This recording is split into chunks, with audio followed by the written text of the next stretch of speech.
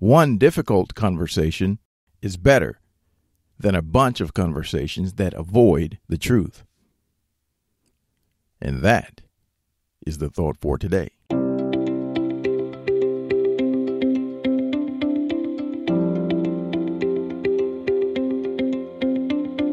Welcome to 7 Good Minutes.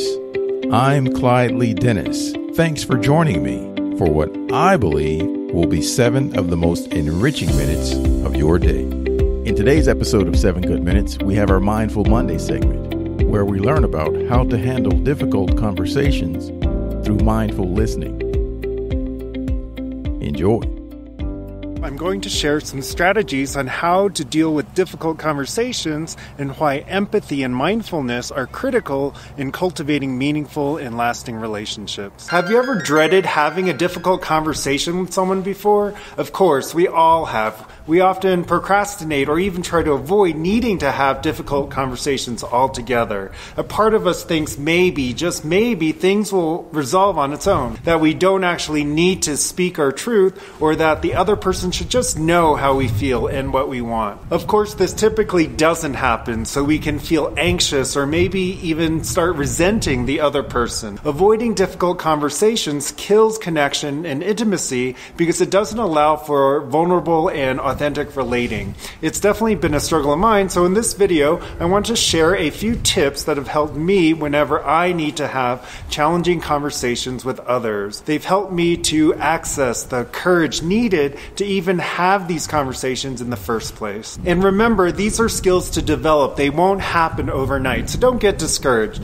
Just like any skills, they will take practice and patience to develop. The first tip is to try to take some time and space to process your own emotions before going into a difficult conversation. For example, if you go into a conversation while you're angry, it's more than likely the other person will just become defensive and also get angry. Remember, a conversation is relational in nature. It's not a one-sided affair. So the first step is always trying to create some space between your emotion and your response, which in this case is the conversation itself, rather than just reacting. From this space, you're much more likely to be able to approach the conversation from a heart-centered place rather than a fear-based place. When we're coming from the heart, we're much more likely to remain open and curious, whereas fear often makes us closed-minded and inflexible. It makes it hard for us to see another person's point of view or different possibilities of working through conflict or a difficult situation. My second tip is to try to have clarity around what you're hoping to achieve through this difficult conversation.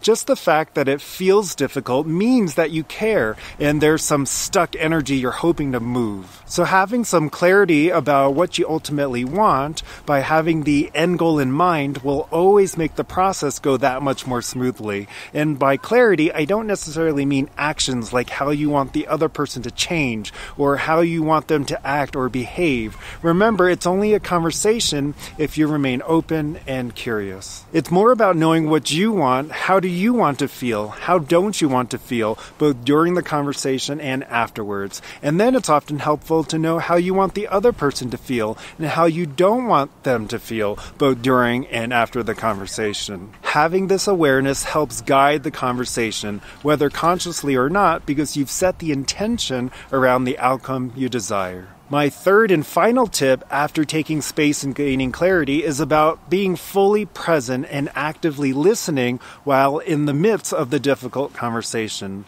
I know this can be especially challenging for those that have trouble sitting with discomfort. It's easy for them to become easily distracted by their environment because the discomfort is just too unbearable. But try your best to be fully present, to make the other person feel like they have your undivided attention and that they are the only person in the room. I feel this is the greatest gift you can give someone. And from this space is where you can actually employ empathy. To truly have a conversation, you must be able to understand where the other person is coming from. This requires listening mindfully and non-judgmentally and not interrupting or trying to talk over the other person, even if your own thoughts are screaming for attention or you just want to fix things. What is often helpful is to reflect back back what you're hearing from the other person, and also to affirm and validate what they are saying. And that doesn't mean you have to agree with what they're saying, just that you hear what they are saying and that you acknowledge their right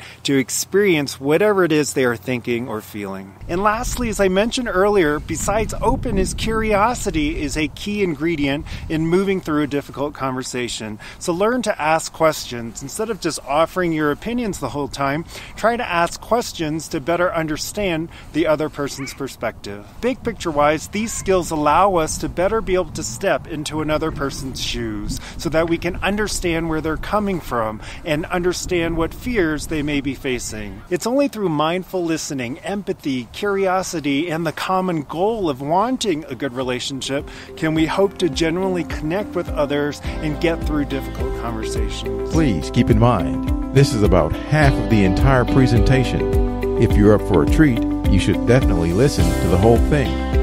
You can do so by clicking the link labeled View the Full Video on YouTube in the show notes. So that does it for this episode of 7 Good Minutes. Until next time, let's be civil to one another out there. Thanks for listening.